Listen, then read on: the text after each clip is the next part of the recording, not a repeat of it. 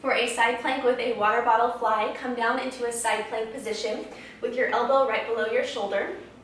You can either stack your feet, crisscross them so that your top leg is in front, or bend your bottom knee and keep your knee on the floor as you lift your hips.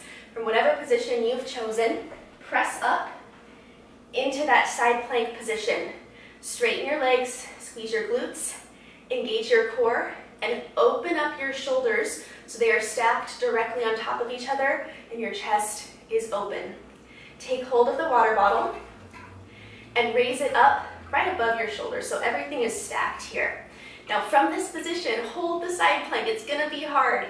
Lower the water bottle out in front of your chest until it's directly in front of you, and now raise it back up.